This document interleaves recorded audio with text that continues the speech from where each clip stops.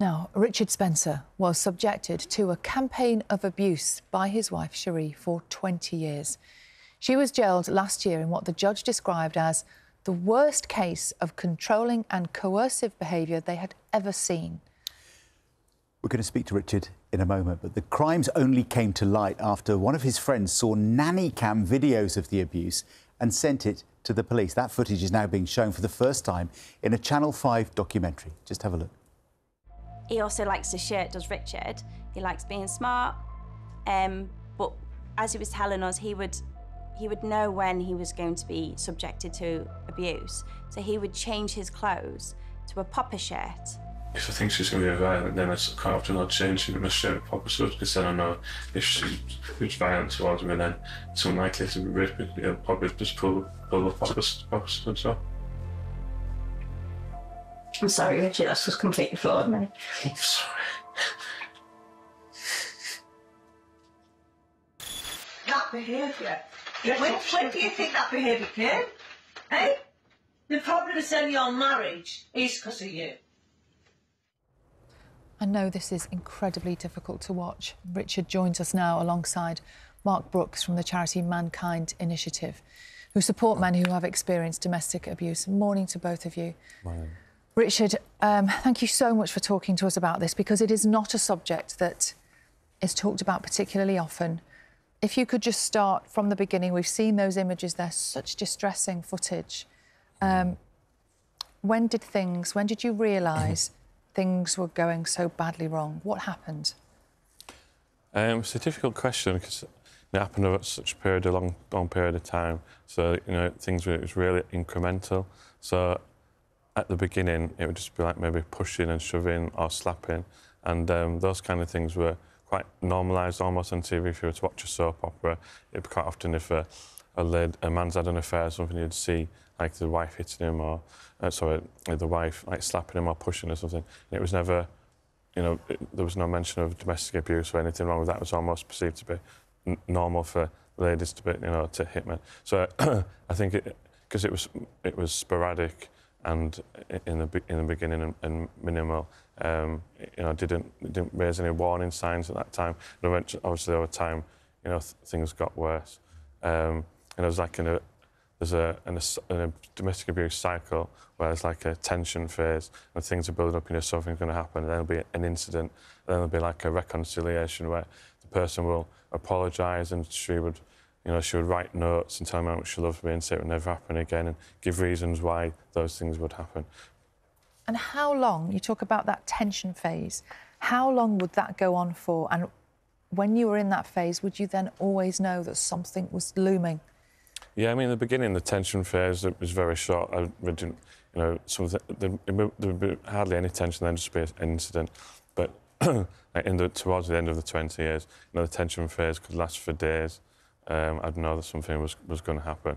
And then, you know, there was no reconciliation, and towards the end there'd be no apology.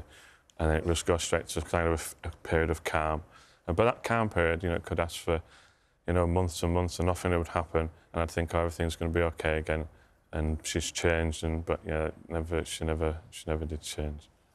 How bad did it get? Yeah, it got. I mean, just before she was arrested, you know, she would just get up in the morning and start drinking wine, and then she'd be asleep on the sofa for a few hours, then get up and, you know, drink some more wine, and then, you know, then there'd be incidents of abuse. You know, towards the end, I was pretty much given up, so I felt completely trapped at the end because I knew she wasn't going to change. But then, you know, there were, because she'd done things like she'd threatened that she would tell the police that I was the abuser, and sometimes when I'd restrained her to stop her from hurting me, she'd have like marks on her wrist, and she'd claim that she'd sent pictures to her friends or to neighbours and tell them that I was the abuser. Then during incidents, she'd like open a window and she'd shout out of the window, "Stop it, Richard, you're hurting me." And then in my mind, I didn't know if people did think that it was me that was the abuser. And financially, you know, I didn't have any. I got into a lot. We were living beyond our means. She knew that, and I was getting deeper into debt. The other thing is I could never leave, really, because I didn't want to... These are some of your injuries. Sorry to interrupt, that we're seeing in the pictures. Yeah, that was a particular bad period, just around lockdown, and yeah, that was those injuries with a wine bottle. Your wife has been jailed. She's been convicted. And we talked about the fact that it was some of the video footage from the nanny cam in the house that was part of the evidence that's in this documentary. When you see that footage now, you see it on screen, I mean, is it like you're looking at another world, another life, another person? It is really. I don't really recognise the person. I know it's me.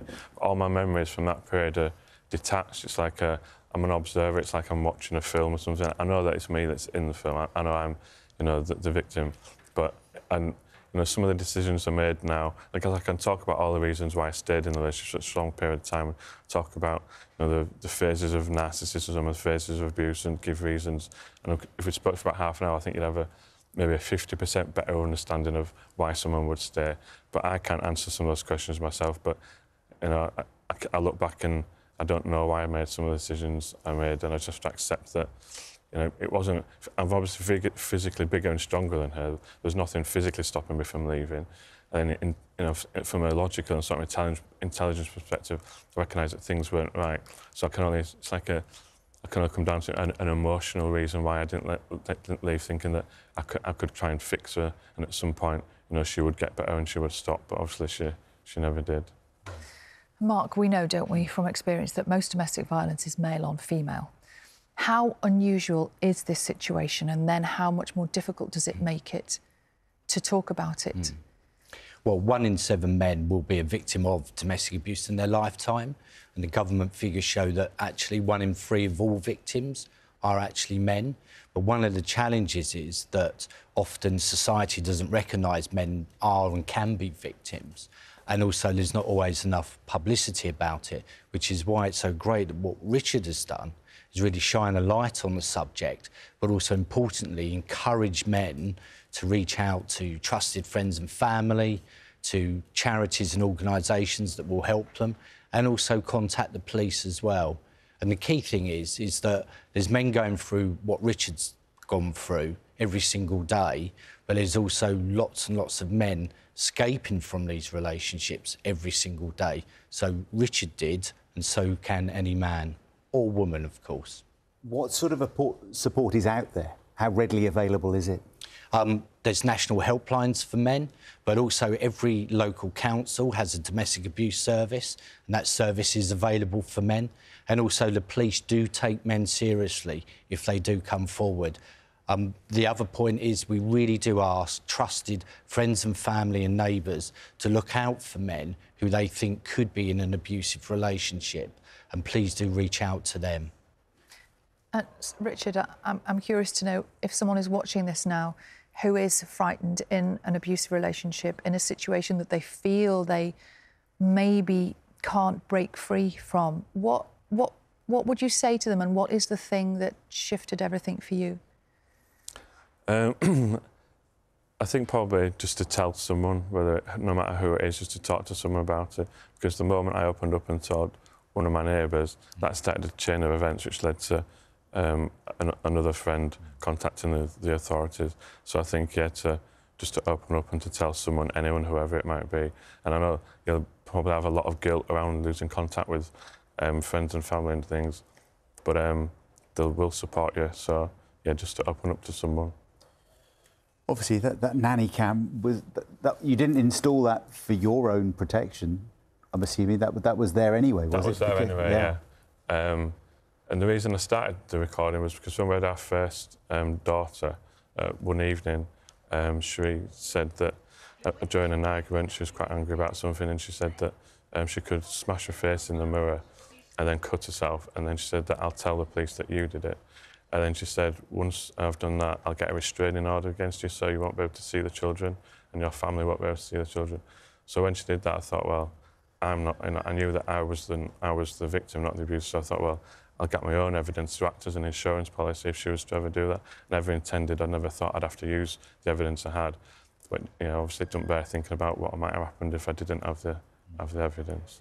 What, you think if you hadn't had that footage, maybe it would have been more difficult to... I think so, because she's a really good liar. You know, she's told lots of lies and people believed her. A lot of the things that she said, going through the family court was like one of the most horrific experiences that I've had in the family court. She made 42 false allegations about trying to make out that I was the abuser. So something called DAVO, which is the deny attack reverse victim offender. In the family court, she made out that it was me that was the abuser, and I had to take time off work and with stress because all these false allegations that I felt like I was the one on trial in the family court, and I had to prove that the things that she was saying about me weren't true. And how is life today? Our life's really great now. So the main thing is the children. The children are really happier than they've ever been. Really confident. It was the school opened last week with a parents' evening, and the feedback is, I guess a lot of parents, when they go to parents' evening, are concerned about academic things, how they're doing in maths and English, but I'm more concerned about, you know, the emotional side of things, and they're all really happy and really confident. So that's the main thing. And I've met, you know, a new partner, and she's completely the opposite of Shireen everywhere. So things are really good for the family. OK, it's good to see you smile. Thank you so much both for coming in this morning. I know you said that it was hard to get even a snapshot of the issue and the reality in a short conversation, but I think you've really helped us understand this morning. So thank you very much indeed. And that documentary, it's called My Wife, My Abuser, The Secret Footage. It's on Channel 5 tonight at 10 o'clock. And if you have been affected by any of the issues raised in the conversation we've just had, help is available on the BBC Action Line website. Just visit bbc.co.uk/actionline. Richard and Mark saying that the support is out there. Right.